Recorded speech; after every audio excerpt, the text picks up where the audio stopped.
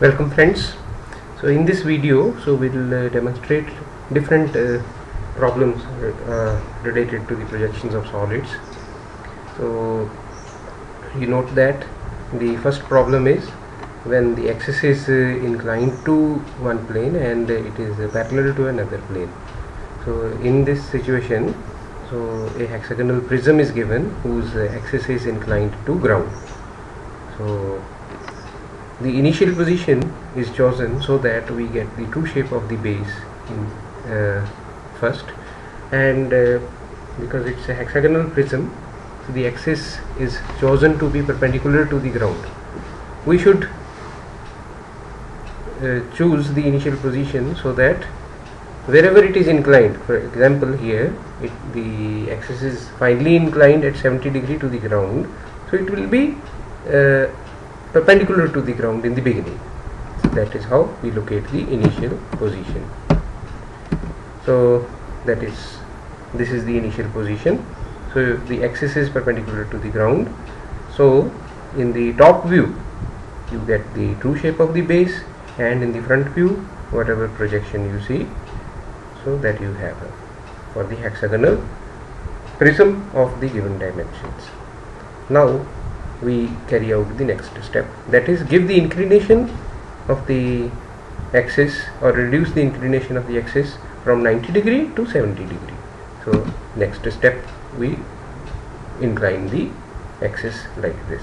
So we can do this inclination in either direction. So here basically the inclination of the base is 20 degree, and that ensures that inclination of the axis is 70 degree. So you rotate the front view of the solid like this. Now in this orientation you have to obtain the top view. So what will happen to the top view? So the top base will be visible completely, whereas the bottom base, some part of it will be hidden. So that is to be shown by hidden lines.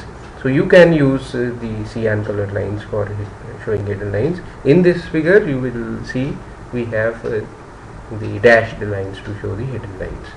So ultimately you will see verticals you will draw from the inclined position, and you will draw the lines, horizontal lines, so from the top view, and wherever the corresponding points, corresponding lines meet, so these lines, so they will give us the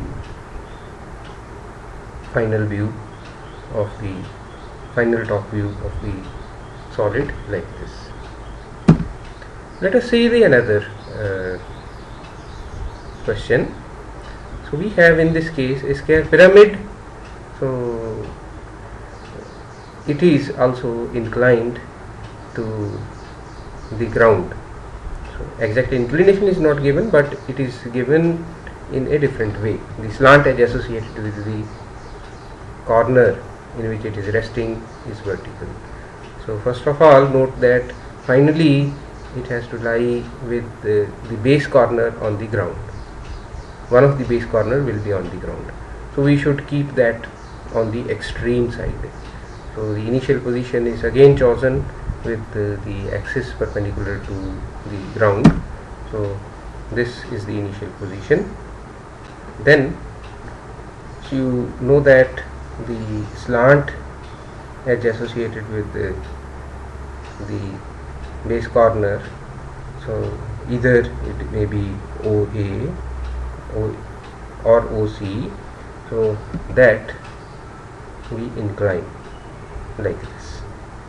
So this way the slant edge becomes vertical. So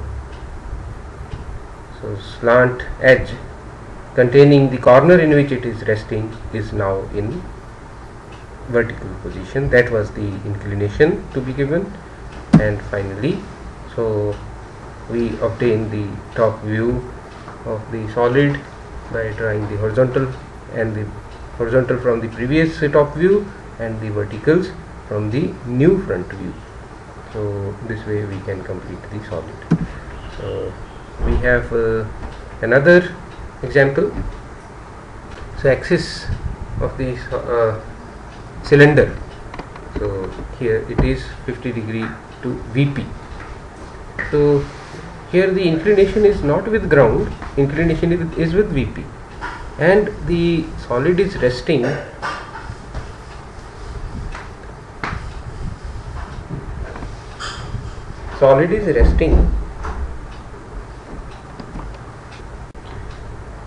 on the curved surface. So initial position should be a different one in this case. So here the axis will be chosen to be perpendicular to VP, because here the inclination is with VP, and the true shape of the vase will be visible in the front view. So front view in the third angle method is below XY line. So the front view as the base of the cylinder, so as circular, so that is shown here, and the top view is the rectangular shape, so that including the points of tangency we have. Now finally we have to, in this position, the axis of the solid is 90 degree to VP, so we have to ultimately make it 50 degree. So in the next step we make that. So this is how we incline the, so here the axis actually was not at 50, rather the base of the solid is 50 degree to VP, axis is making 40 degree. So these are complementary angles. So here axis is basically inclined, so we can consider that way. So even if the base is inclined, still it is the case of the inclination of the axis ultimately in our conceptual terms. Now this is the position. You know that now the nearest or the base which is towards the observer, so it is the base which is marked with the angle here. So this is the base.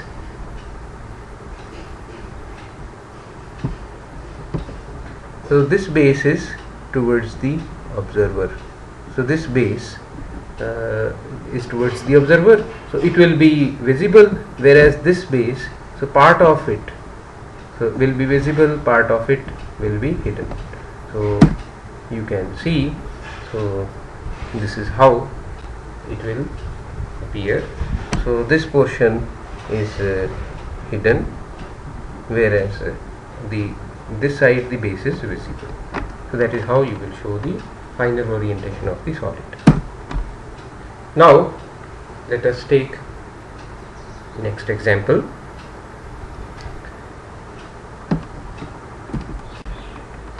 You note that in this case the problem is exactly similar to that in problem number 1 and 2.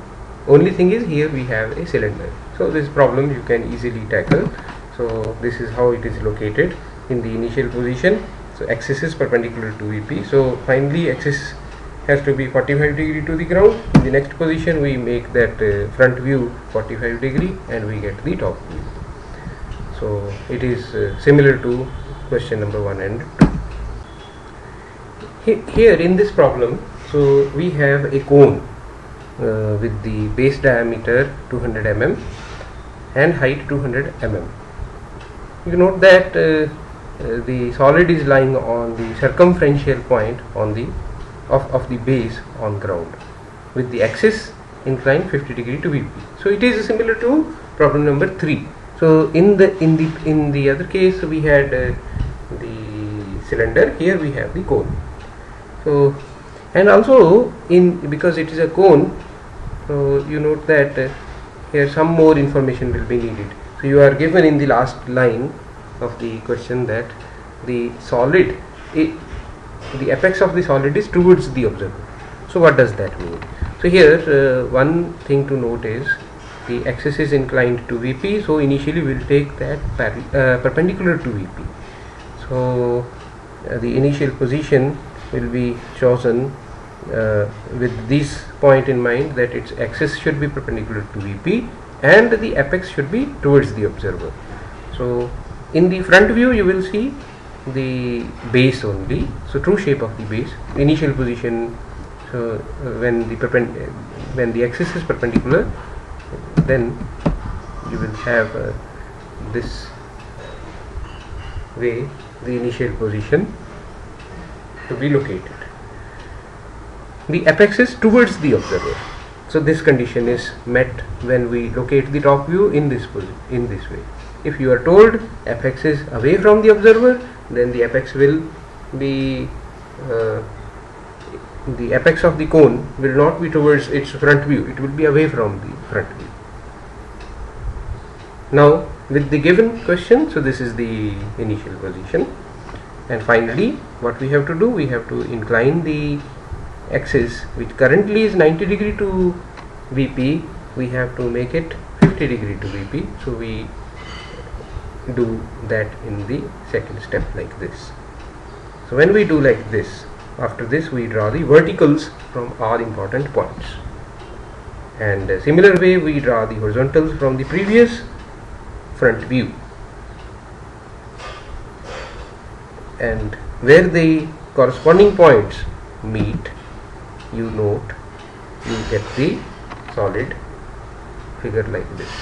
Now here you note that your direction of viewing here is your direction of viewing is this direction, because it's a third angle method. So you are viewing from same direction and you are drawing in this direction.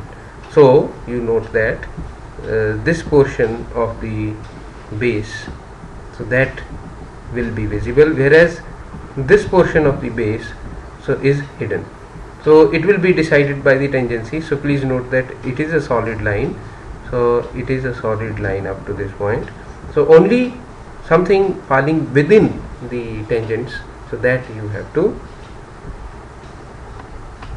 omit. So this is exactly how you will draw the projections of the solid in different positions. Thank you.